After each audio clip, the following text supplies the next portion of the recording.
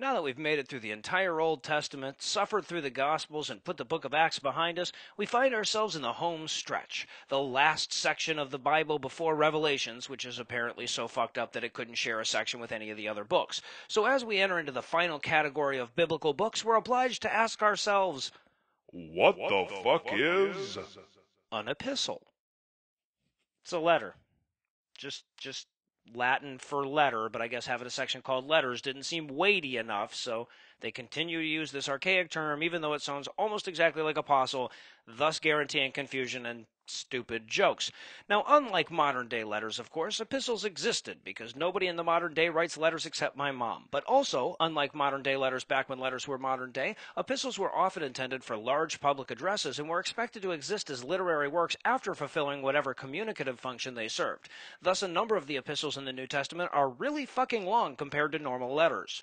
There are a total of 21 letters in the New Testament, which account for slightly under half of the book's total content. These are generally divided into two categories. The first 13 are what is known as the Pauline epistles, which were definitely not all written by Paul despite divine dictate to the contrary. The remaining 8 are called the general epistles, which is both more polite and less burdensome than calling them the for a Jew. Paul wasn't particularly prolific, so we had to add some more shit here so this book didn't just seem like an appendix when we coupled it with the Hebrew Bible epistles. Modern biblical scholars now believe that Paul himself was only responsible for 8 of the letters. The remainders of the Pauline epistles are considered pseudepigraphic, which means blatant forgeries, but in a way that doesn't freak out all the Christians when you use it talking about the Bible.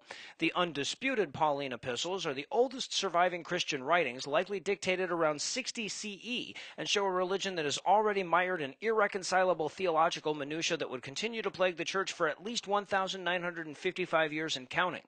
The earliest work, 1 Thessalonians, was written at least 2 decades after the alleged death of Christ, leaving many wondering why the hell nobody would have written about the resurrection at the time it occurred, and why the early church would have, obsessively protect anything that anybody did write if they were going to bother saving Paul's letters for fucking millennia, but I digress.